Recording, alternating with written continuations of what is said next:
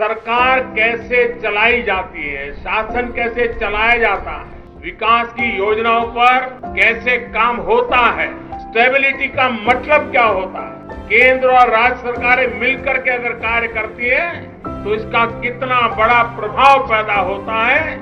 इन सभी प्रश्नों का उत्तर मणिपुर की भव्य तस्वीर देख करके हर किसी को मिल जाता है। The growth story of India shall never be complete until the northeastern states progress at par with the rest of the country. Northeast is becoming the new engine of India's growth under the visionary leadership of Honorable Prime Minister Shri Narendra Modi.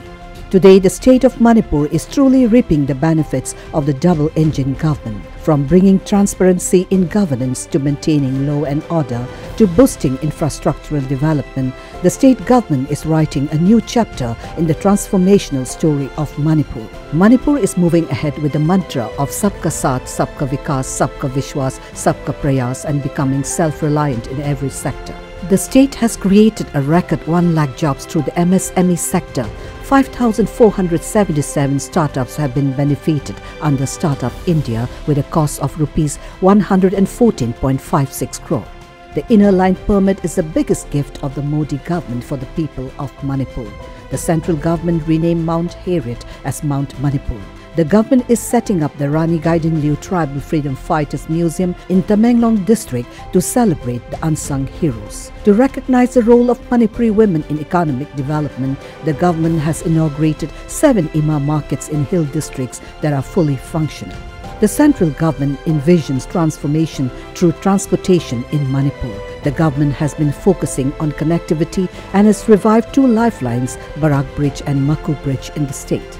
One of the highest bridges in the world, having a pier height of 141 meters, is being built on the Jiribam-Imphal new railway line project.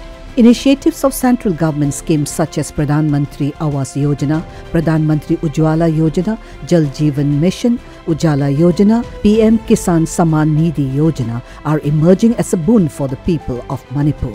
More than 8 lakh beneficiaries have been enrolled for free cashless treatment under the Ayushman Bharat and Chief Minister Gi Hakselgi Tengbang schemes. Churachandpur Medical College is under construction, which is the first medical college in the hill districts of Manipur. Manipur is India's sports powerhouse. The players of the state have brought laurels for the country.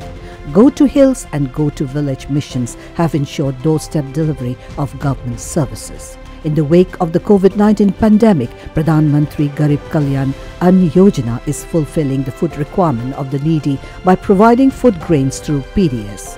A subsidized ration has been provided to 24.3 lakh people under the National Food Security Mission. PSA oxygen plants have been sanctioned for the state through PM Cares for each of the 16 districts. In a short span of time, Manipur has demonstrated path-breaking models of development and good governance.